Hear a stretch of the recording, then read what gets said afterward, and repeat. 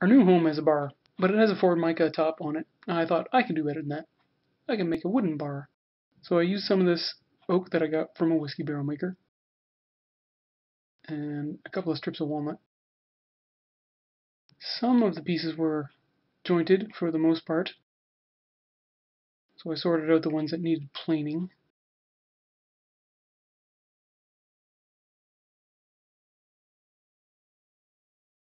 It was a dirty job.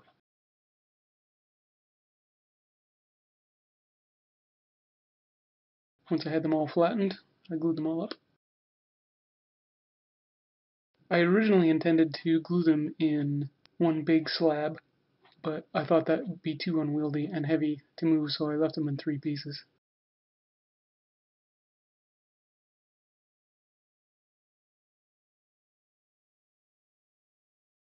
To flatten them, I was going to use my router jig with my 1 3/4 inch router bit.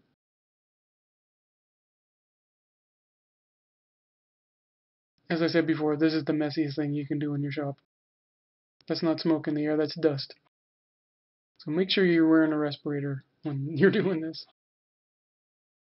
I flattened one side, and then the next day I came back to flatten the other side.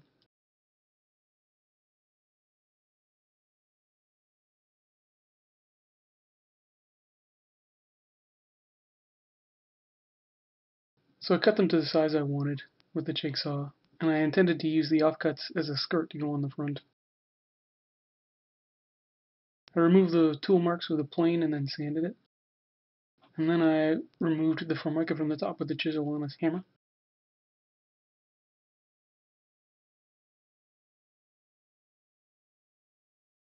That made a mess too. I cut off the round bit because I didn't want or need that section. And I sanded it to make sure it was mostly flat. I test fit the pieces, but I had a little lip between my 3 pieces, so I was trying to get the best fit.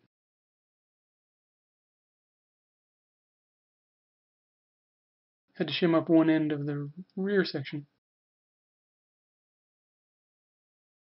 And I secured it all down with screws. And then sanded it. I originally intended to simply use finishing nails, but they weren't long enough, so I used screws instead. And I stripped the head of one of the screws, so I had to remove it with some vice grips. Put a new screw in there. And of course, I broke off another screw. I guess those were cheap screws or something. So I tidied up the holes that I had drilled for the screws and filled them with wood fill, which didn't look so bad until I put the finish on, and then they kind of stood out. I tried to stain them, but that didn't really work. Then I put several layers of polyurethane on it, sanding between coats, make sure it was nice and smooth. So I decided to make little buttons out of this 1/2 inch dowel to try to cover the holes that I made with the screws.